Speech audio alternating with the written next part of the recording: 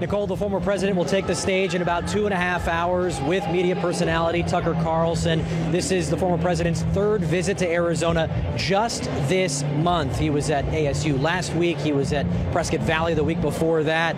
Behind me, you can see the crowd here at Desert Diamond Arena is beginning to fill in. We've seen a lot of people wearing these orange or yellow safety vests, garbage vests. That's a reference to what Trump was wearing yesterday on the campaign trail, highlighting some comments made by President Joe Biden. So far, we've spoken with a lot of Trump supporters, a lot of folks who have been with the former president since 2016. These are hardcore supporters, and we met two of them who flew in from Cleveland, Ohio, to see their first Trump event. Mike and Charlene Herchick have been unwavering Trump supporters since 2016, but they say they've noticed something different about the former president recently. President Trump is a true family man.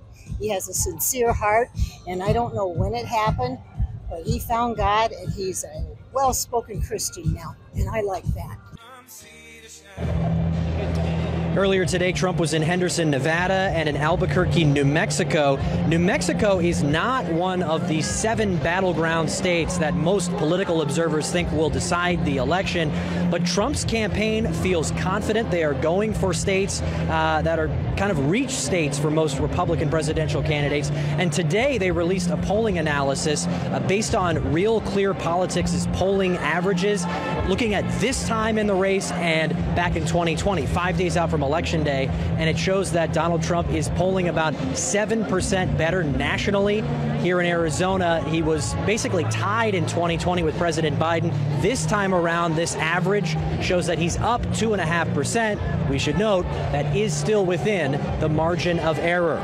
Reporting live in Glendale, I'm Derek Stahl for Arizona's Family.